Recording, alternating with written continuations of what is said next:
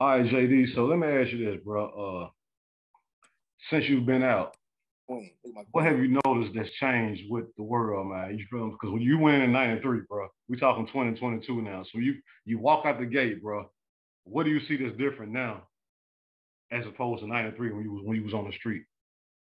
The only thing that I had to really like struggle to get with, bro, is and this is the truth. It ain't technology, because I dived right into that shit. I've been in computer classes and been a clerk and worked around computers and shit. And, you know, I had fucking spreadsheets and notebooks and shit.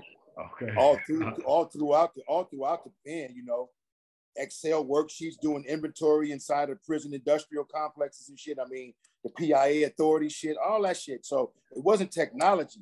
And it wasn't the fact that a lot of the corners changed with different stores and stuff like that. It's no cash. That fucked me up. Oh, okay. Only time I see big bricks of cash is with niggas who do dirt. Yeah. You know? Right. All these little ass clothes out here. It's like,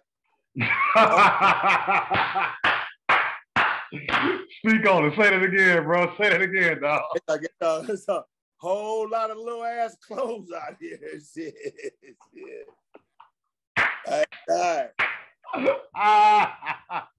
And what be fucking me up is that these niggas got on $1,000 jeans, you know, $200 pair of drawers, $1,000 pair of tennis shoes, $500 belt, $400 shirt, and them niggas got a stick hanging out them tight ass motherfuckers. Yes.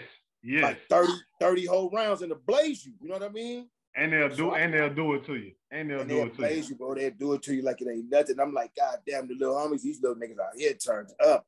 Right.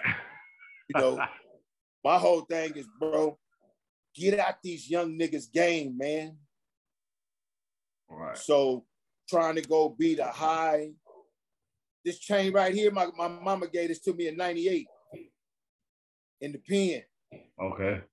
I don't need no other chain.